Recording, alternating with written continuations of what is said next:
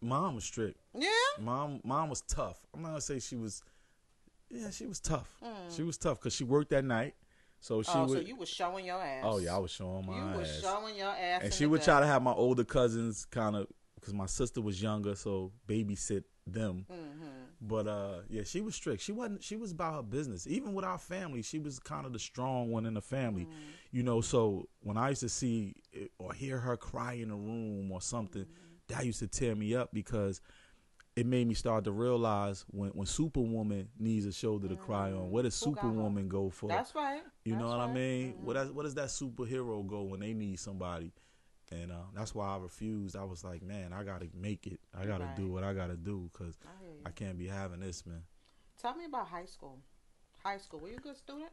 I was an excellent student. Oh, man. Impressive. Yeah, what high school you went to? Newark Tech, man. Is that a good school? Yeah, it was a technical event. At that time, Newark Tech, Essex County Vocational and Technical School, they had a advanced program, which was called AVT for Advanced Vocational and Technical. So it was kind of like the academics mixed with the tech side. And, you know, it was the first in computers back then. So I was on everything, man. You know, I was still cool in the streets, but I was still getting my work done because I had to. And I remember one time a friend of mine, Kenya Reed gave me the name DoItAll because I was on the baseball team. I was on the basketball team. I was about to ask you, were you in sports? Yeah, I was great in baseball too. Yeah. Why didn't you pursue that? I did. Really? I just got caught joyriding at the wrong time. Lost all my scholarships. And a councilman by the name of Ralph T. Grant Sr. came to my aid, knew I wasn't a bad guy. I mean, they did me crazy, too. Like, they had the county police come to the school and surround me in front of the school, make this big thing, try to embarrass me, you know, because I was about to be a New York Yankee on them. Right. You know what I mean? Or New York Met, one of them. And then you said, I'm going to grow up, I'm going to be a councilman. Yeah, right. I didn't even say that, though. But the councilman at the time, he stepped in. He knew I wasn't a bad guy. He wrote letters. He got me into his alma mater, which was Shaw University. And he became one of my mentors. Shaw University. Oh, yeah, we went to school on him. Hold on. Is that a HB? HBCU, baby. Wait. Shout out to all my Alpha Phi Alpha brothers, too, man. Well, no. All right, here we go. Here we go. That's right. Manly D's. Educated. Yeah, man. Impressive. That's where Laws of the Underground got founded, too. Is that where you met Funky Man? Yeah. Even though he was from Newark, I met him in the same batch of kids that were being sent down to Shaw University to try to help them out. I met him in that batch of kids. Is that where you met Lord Jazz, too? Yeah, I met Lord Jazz was the DJ for Shaw University. He was on WSHA.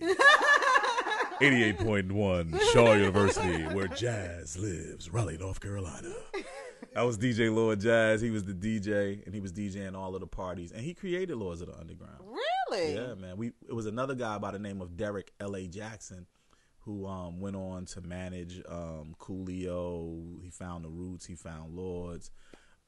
He worked for Marley. He was graduating, and he told Lord Jazz was one of his best friends, and he said, Jazz, when I leave, I'm going to work for my cousin Marley Marl. Okay. You need to put a group together. Maybe I can give it to Marl. So it was Lord Jazz's idea?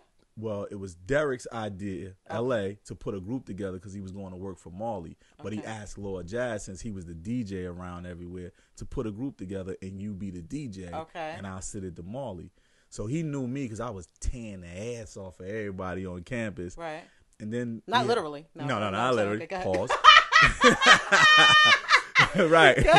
And I was all around. Like, I had made up my own fraternity at that time. Like, I just felt like, you're not going to exclude us out of anything. We're going to be included. And I used to just be the guy snatching the mics at all of the parties, rapping. And Jazz was like, okay, that's my first MC right there. And then we found this guy they were talking about from Newark. And I was like, well, I don't know this guy. Right. And come to find out, I knew his brother, Har Bernard, Mr. Burn B. And then I knew of him by the name of Turk, but I didn't know that he was Al Tariq Wardrick, who would later become Mr. Funky Man. We did a song together. How did y'all gel? Like, it was automatic? So Lord Jazz asked us to come to the radio show. So Lord Jazz, our station at Shaw was a jazz station. Okay. It didn't have hip hop. Okay. But Jazz overheard the program director saying, man, it takes me an hour to get home. In another conversation saying it takes me an hour to get home. And when I leave here, I don't even turn on this radio station. I'll be here all day, so I don't even want to hear it. So Jazz was like, an hour to get home. You don't turn on the radio station. I got the keys to the station, and I know where the power button is. So we're going to do hip-hop for an hour. Dope. And he got it off. So it was this underground pirate type of hip-hop station on this jazz station for a while. And everybody started saying, yo, he brought us up to rap, myself and Mr. Funky. And he would say, well, who is the people you had rapping the other day? Bring them back. Right. And that's how we started to go up there. And then Jazz said, look, man, Derek is getting a job with Marley. Y'all need to make a song. And we rapped off Black Sheep, Flavor of the Month. Okay. And we did Psycho, which was the first song. It was our first #1, and it's the first song we ever recorded, the first song we ever did, and we did it to the Black Sheep joint. Marley loved it. He came down with the Juice Crew tour at that time. And, you know, I had a broken hand from fighting for the day before in the gym. You know, they tried to attack us alphas, so we had to. So and then I met Marley. Is what ultimately put breath in your lungs. Yeah. Correct? Definitely. Okay, so that's what you went. And I didn't believe it. Derek was like, yo, I was like, man, everybody lying. Right. Because niggas be lying. Niggas be lying. I didn't believe it at all. Pooh have in common. Yeah. You know, Pooh, Marley discovered Pooh. What's the relationship like with you and Marley today? Because, you know, I heard that was some tension. I heard it was some tension with you and some peoples with Marley over some bread. So, did everything get resolved? Did tell me about that. You know what? My relationship with Marley is different than Funky Man's relationship with Marley, than Lord Jazz's relationship with Marley. Why is that? I think that I understand what it is. Like, I understand. You do know that everybody got robbed back then. Yeah, everybody got robbed back then. Yeah, I hear the story. Me and Ace talk. Me and Kane has had conversations. Me and Biz. Right. You know, so. But I know that it was hard to digest then. Like, you like, the fuck? I'm out here busting my ass and I ain't seeing nothing. I mean, even with Marley, like, initially, when we found out things weren't what they said they were, I mean, you know, we did the crazy stuff. We took, at this time, we used to rock with the Zoo Crew a lot. So we didn't took Zoo Crew cats up there like, yo, we need this, we need that. Was it about money, though? Was that the issue? It was about money. But I have to honestly say, the first time I ever came to Marley about money, he said, look, I'll never forget, it was a weekend. It was like a Friday night we went up there. And he said, Monday, if that's the way y'all feel, Monday, we're going to have, I think he was messing with an attorney, a female attorney back then. Nicole. Okay. Nicole, he was like, I'm going to have Nicole call the accountants. We're going to get the label, and we're gonna do a when you sign it over, amendment. Okay. We're gonna do an amendment to how the deal is, so there won't be any problems. And probably within a week, we got about $80,000. Oh, okay. Check signed, and then it was going to us ever since after that. So that's why I say my situation with Marley, I feel like we came to him with a problem, he solved it. Okay. You know what I mean? Like, he didn't want no smoke with it. You know what I mean? He solved it. And there's other little things that you can complain about along the way, but at the end of the day, this man didn't totally rob me, like, per se of, and I felt like if it wasn't for the breath in the lungs, I wouldn't be who I am, or I wouldn't have this route. I wouldn't say I wouldn't be who I am, but I wouldn't have the route that we took to get. So I give him credit for that part of it. Mm-hmm. So y'all good now? Me and Marley always good. Oh, okay. You know, me and Marley always good. Okay. I mean, I don't know him personally. Yeah. Of course, I've met him and seen him and spoke to him on numerous occasions. But I don't know. I got a feeling that he knows that there was a lot of foulness going on. Yeah, I can believe that. But I do believe that he got a good heart. I don't know. Yeah. I just feel it. Like, I don't feel like he's a foul dude. Nah, I think, honestly, man, I think that you got to understand Marley was a young dude, too, coming up. And then I own a studio. So when I first opened my studio, I tried to put all of these artists together, and dealing with all of these personalities, it's hard. It's difficult. Right. You know, and I'm just a fair dude. I don't like anybody to say I owe them anything or I tried to beat them out of anything, but not taking up for Marley or anything. But I think when they came into all of that money, he didn't know what was going on. I know. He was like, oh, this check came to me? Oh, I I was supposed to give a piece to Nick. Oh, I was supposed to give a piece to Shay. Oh, hell, shit, I'm good. You know, and then when the people came back, like, wait a minute, you got what? And you didn't. Right. Hold up. I know. Oh, you didn't produce. I produced, and you got the whole check for. Right. I feel you. I think that he did a lot of things wrong, and I think he did a lot of things wrong. You know, with the artist, everybody can't be lying. He can make it right. He can make it, and that's all I'm saying with us. I feel like when we approached him, he made it right. That's a conscience. You know what I mean? So. Yeah, you gotta show. Listen, I can't be mad at Marley. He put my baby on. You know what I'm saying? Right. But I do feel, and as long as he's a stand-up dude and at least made an effort, then that means that good karma will come his way. What's the relationship like with you and Funky Man? Me and Funky, dudes was telling me y'all don't really be fucking with each other like that no more. Me and Funky, that's my brother. Oh, by the way, I was lying. Nobody told me that. Yeah, I was about to say that's my brother. That's my brother. Like, you gotta understand, brothers. They have disagreements, but they still brothers. Right. I can't change that. I can't change it. I've been around Funky and Lord Jazz more than I've been around my own siblings. Like, literally, more than my own siblings. I'm finding out stuff about my sister that I never even know. Like, I found out she don't like bananas on Facebook. Good night, Bill. So my thing was like, I was upset. Like, I read Facebook, like, hold up. I know Funky Man eat bananas. Yeah, right.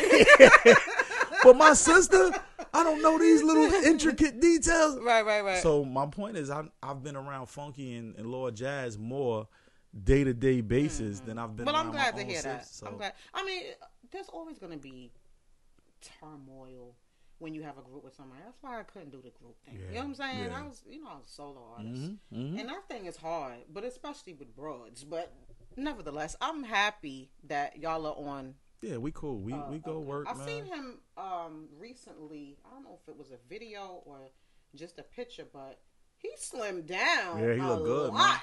Man. Yeah. What the hell? Yo, he looking good. I think he told me he went to the hospital one day and they said that his pressures or something was elevated. Yeah, he worked out. Good, that's good.